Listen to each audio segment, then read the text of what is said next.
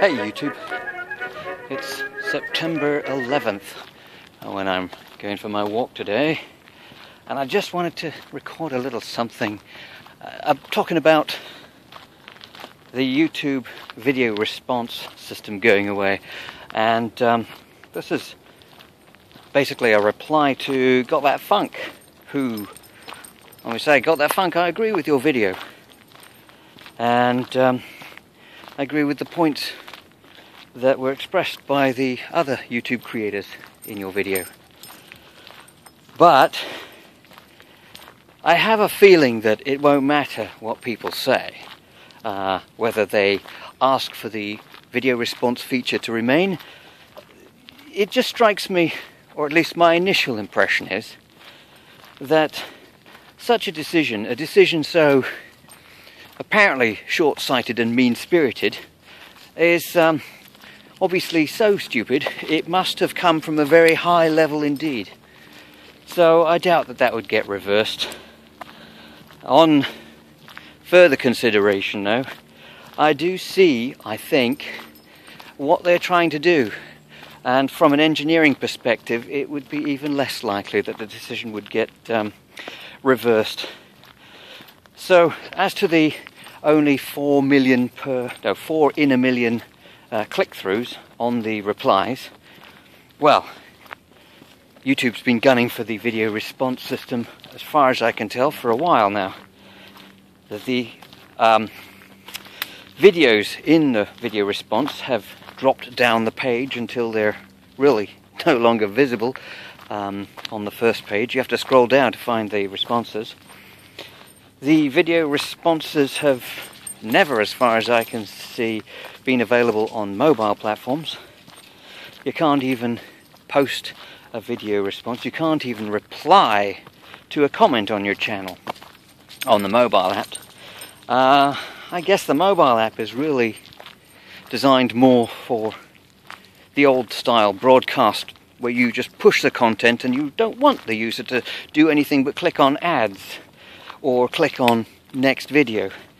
It's not really designed with interaction in mind.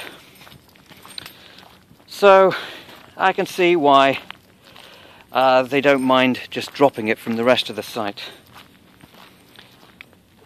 The 4 per million click-through rate is probably more or less true.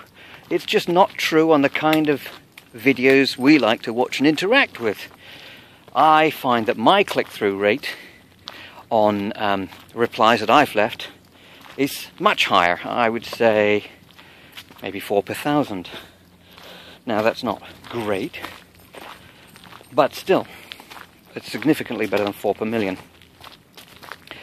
Further to that, I would say that one of the things that YouTube probably doesn't like very much about video replies is they get almost no ad click-through. I bet that's a bigger issue for them. In fact, people building communities and having discussions on YouTube tend to be exactly the kind of people who fail to monetize their videos and fail to monetize their replies. Or, in other words, what YouTube or GoogleTube would probably refer to as deadbeats or freeloaders. And I suppose since it's their site and they're trying to make money, not communities, and after all, communities are very dangerous things. People talking to each other, that's exactly the sort of thing the NSA is trying to prevent these days. Very dangerous for the people in power, especially when they're hoarding all the good stuff. God, I don't want people plotting. Anyway, the technical reason, I imagine, is they're simply going to consolidate their code base. They've got a comment system for blogs, they've got a comment system for Google+, they've got a comment system for YouTube, and really, why have all those engineers maintaining all those comment systems when you could consolidate the whole works and just pick your favorite comment system? And I think that's what they're going to do. Google+ comment system across the board. And so you can't do video replies. So instead of saying, oh, we're just cramming Google Plus comment system in and it doesn't support video replies and we don't care. They're saying, oh, we're going to give you better comment systems. Google Plus is better comment, I think. Because, let's face it, YouTube is notoriously bad. 500 characters, and what is that they use as an excuse for threaded conversations? So they give us Google Plus, they say, that's a better comment system. And instead of saying, but it doesn't do video replies, they say, oh, and we've got a great new way of doing video replies. You just use the feature where you add a URL. Big whoop.